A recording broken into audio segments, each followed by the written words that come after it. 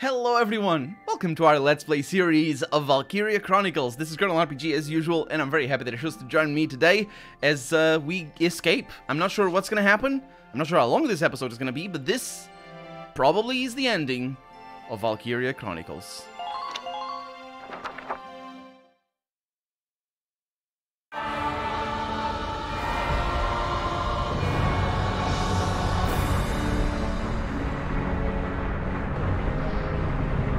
It's no use. There's no way we're getting out of this. Alicia.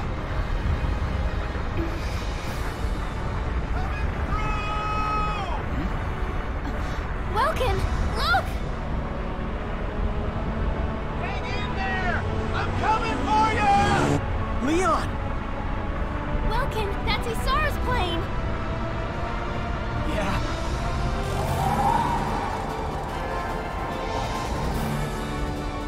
We're not gonna have time. We've gotta jump. No problem.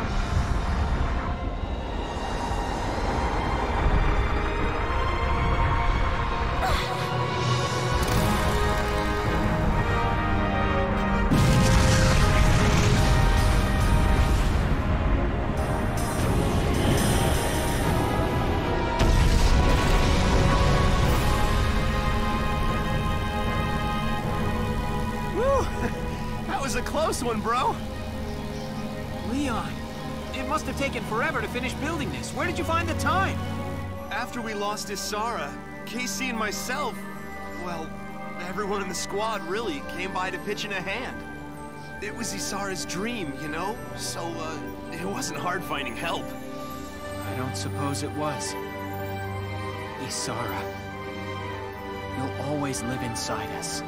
The dreams you left that day, now they're all of ours. Rest in peace.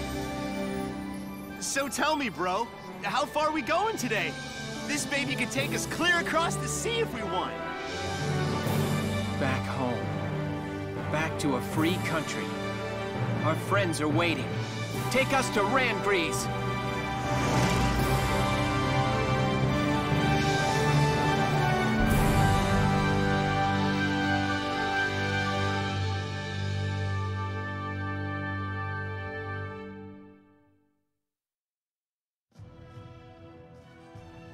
The 25th day of October, 1935.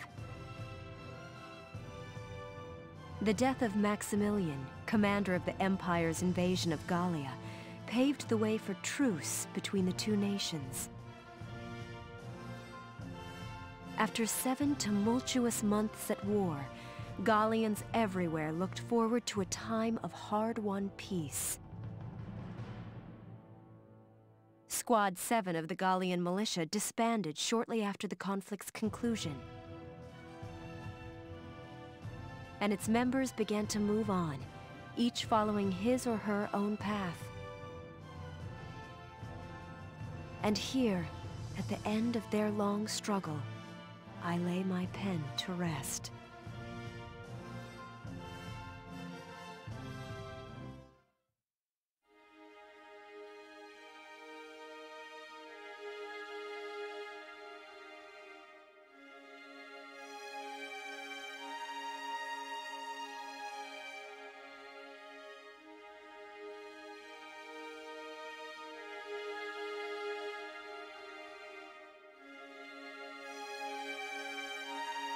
Okay. So that was the ending of Valkyria Chronicles. It was a lot shorter than I was expecting. I mean, the ending was a huge amount of cliffhangers and immediate solutions and Deus Ex Machina for no reason.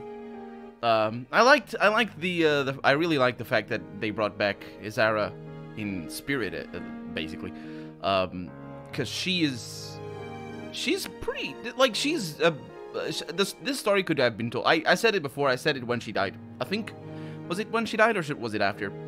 This story could definitely have been told from her perspective, because this, like, she dies a little bit. She dies too early for the whole development, the whole war development at the end for it to be her story in that part.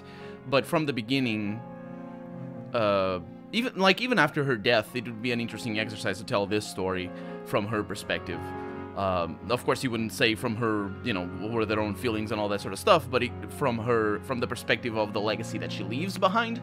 And I think that would have been really interesting. I think the game tried to do what sometimes is done, the sort of like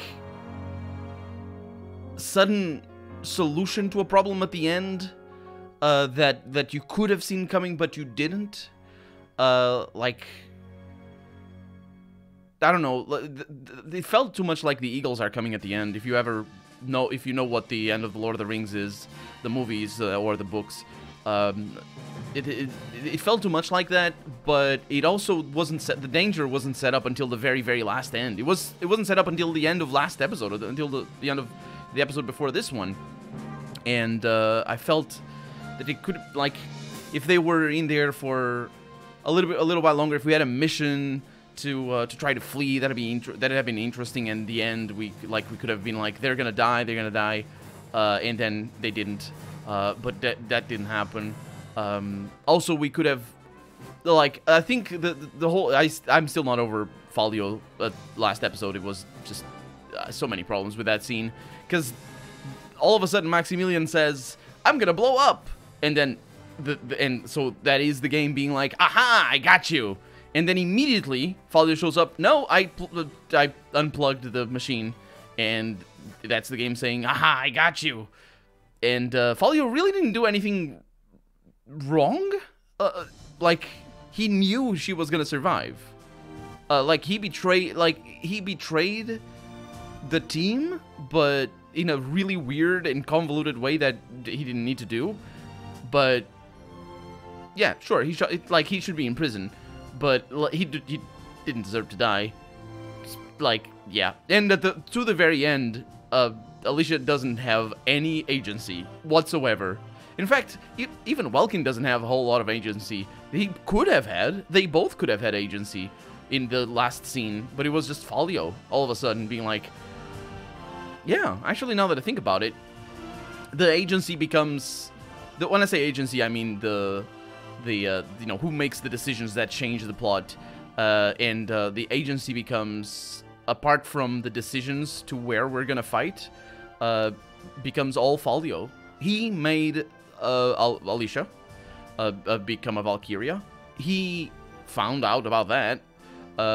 He came over here to save the day, basically, because he unplugged the machine at the very last moment. He could have done it a little bit earlier, but he honestly, at the end, I mean, that's what he did. But I said he blew a fuse, and that could have very well been it would have been an interesting ending. It was like, no, the machine didn't work, and then Welkin goes up there, and oh, we're gonna have more things. And Welkin goes up, let's read. Upon retirement from the armed forces, Eleanor began and still manages a publishing outfit following her marriage to Largo, who punched her in the face. Largo, who punched Carrot in the face, he's the women beater. Anyway, the point, what I was gonna say is that could have gone very differently, and there was really no reason for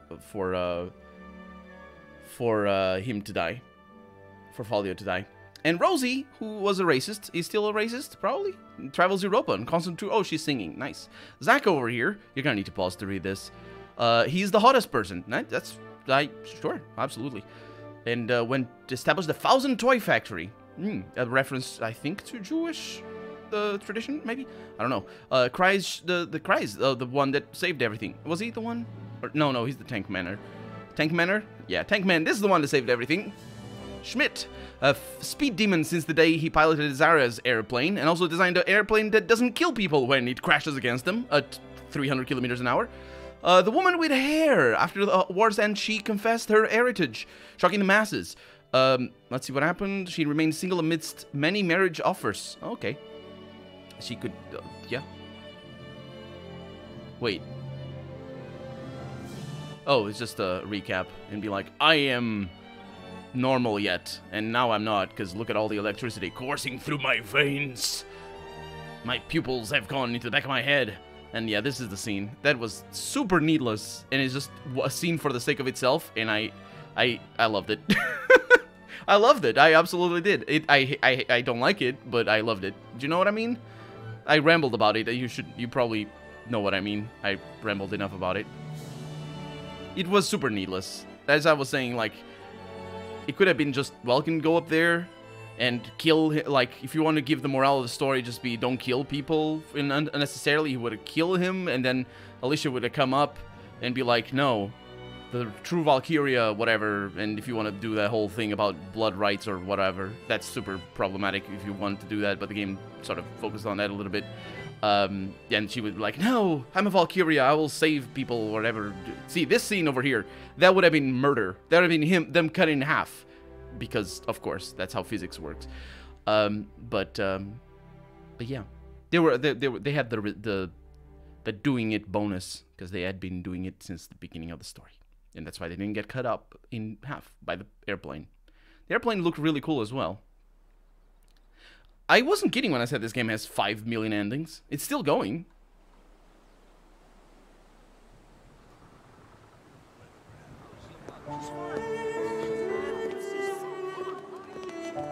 Mr. G! You gotta take us bug hunting again soon, okay? You bet. You know, I think you're ready for my top secret hunting spot. Yippee! Thank you! We'll see you tomorrow! Yep. Go right along home now.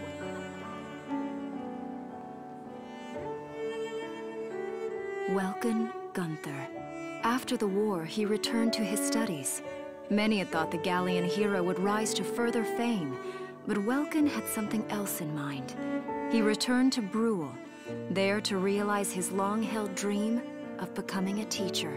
On weekends, he's often seen taking his students out on nature hikes. His is a peaceful civilian life, and he would have it no other way. PTSD racks his brain constantly, most likely, and he has nightmares every night, and that's why he probably tries to teach people so he can cope. And because it's the 40s, there's no treatment. They still didn't even call it shell shock at the time. Thank you for choosing Alicia's. Alicia fared better. Hey, how's most business likely. today? Hey!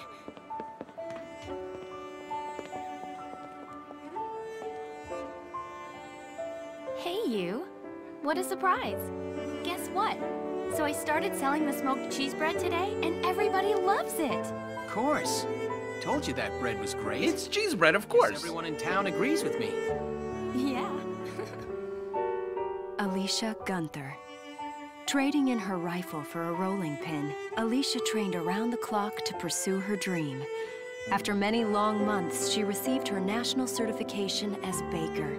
On the same day, she married her sweetheart, Welkin Gunther. Together, the two opened Alicia's Bakery. It didn't take long for word to spread about her delicious creations. And now, even visitors from far away make a point of stopping to sample her fresh-baked bread. How about you? How are your classes today? You know, those kids never seem to run out of questions. You know, they're amazing. Their curiosity's endless. That's so. Then you're a kid too. You're as incurably curious as any one of them. Speaking of kids, how's Isara been today?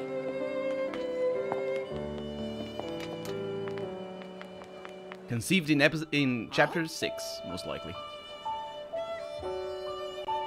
Look at her. She's like 7 years old by now. Hey there!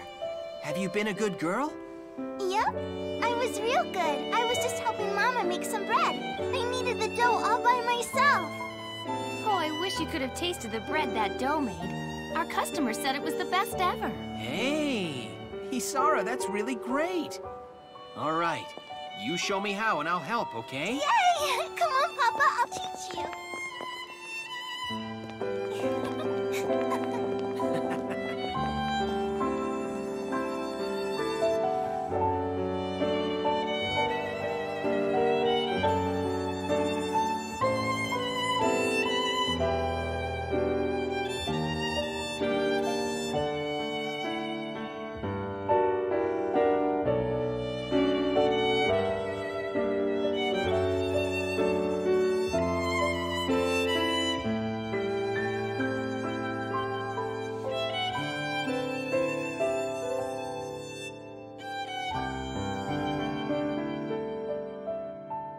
you notice how there were no Darksen in town?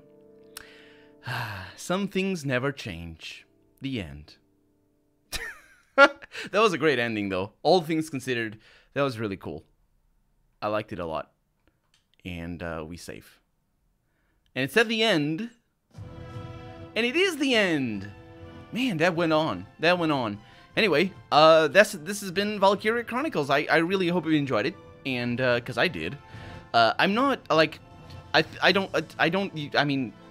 made the Let's Play in a different way than the way you enjoy the game, because there's a lot, the combat is slow, basically. Anytime I had to redo anything, it is slow, it takes forever, there's unskippable cutscenes, the animations are slow, there's a lot of, like, going back and forth, and that becomes taxing, and honestly, for me, that was the biggest hurdle, because everything else I just had the most fun. The photography in itself, the filming, I suppose, or whatever, the cinematic aspect of the game, and even the storyline was a lot of fun. I enjoyed it a lot. I think there were some themes that were all over the place, and there were some dialogues that were all over the place, some interactions that were just plain bad. Oh no, it's doing the cutscene thing that consoles do. Sega. No, Sega, shut up. No, stop. Why do consoles do this? No, don't do this. Anyway, I know why they do this, so that they can have their games on display for you know, while selling and just doing the cutscene instead of being on the main menu.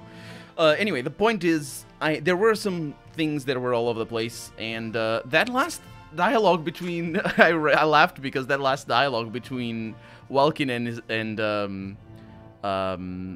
Alicia was absolutely the dialogue that they would have had if they hadn't seen each other for months or something. They was like, "How is it going?" And he's like, "Oh, I'm a teacher, you know. Kids never run out of questions." And she's like, "Oh yeah, thought you were a kid yourself," because they never had that discussion at all. After years of being married, that was just weird, and more of a result of the game being written for the viewer than necessarily written as if they were just having a normal daily conversation. It's just, you know, it was funny. I liked it. I liked it. That's the thing. It's like, even though there's so much nitpicking, there's so much cheesiness. There's a lot of cheesiness. This game is very cheesy. There were some moments where the cheesiness was absolutely pulled off, like it's seriously good from an anime standpoint.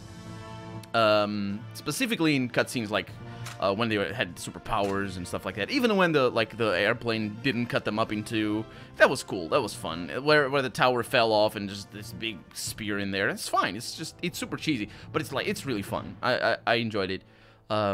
But the story takes itself seriously in other parts, and I think even in those cheesy moments, the story tries to take itself seriously, and it does. And those moments that I just mentioned, it works. But other times it doesn't. And other times it's just plain weird, and there's no consideration to be had about that theme that I think is the theme of the game. Power is not... It's not power that you want to win a war. And although the game doesn't really answer what it is, which is good. Thank you, game, for not answering what is the key to win the war. There's like 5 or 6 different games of this, so there's plenty of time to tell that story. But hopefully they get their act together and make something that that flows a little bit better, because I don't think the let's see how long it took. I don't think like the story flows with 100% things, so that it doesn't tell me. About 26 and a half hours. Sounds good enough. Anyway, that's gonna be that for today. Thank you so much for joining me. Thank you so much for watching the Let's Play.